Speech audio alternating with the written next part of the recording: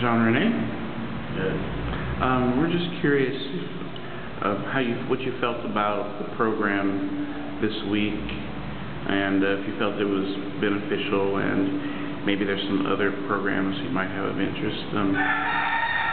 What do you think?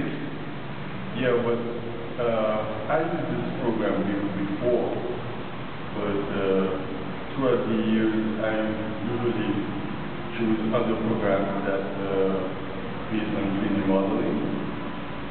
But I was interested in that course because, first of all, I heard it was someone from Gensler.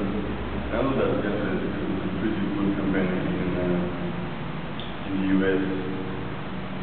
And I wanted to see the standard, how you work in an offshore office. And I took that course because I thought maybe it would be an introduction to the Revit principles, since it's Autodesk since it's an Autodesk program. Okay. Do you feel like this program, if it's a program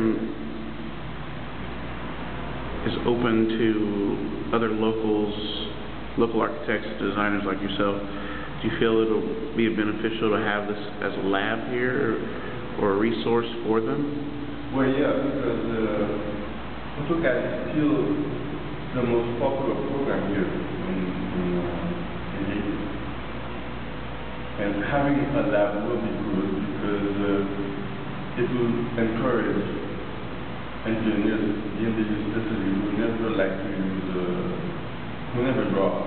That would encourage them to go that way. All right. Well, thank you. We appreciate your participation, and we're glad you could be part of it too. Thank you very much, and thanks to you. You're welcome. Thank you.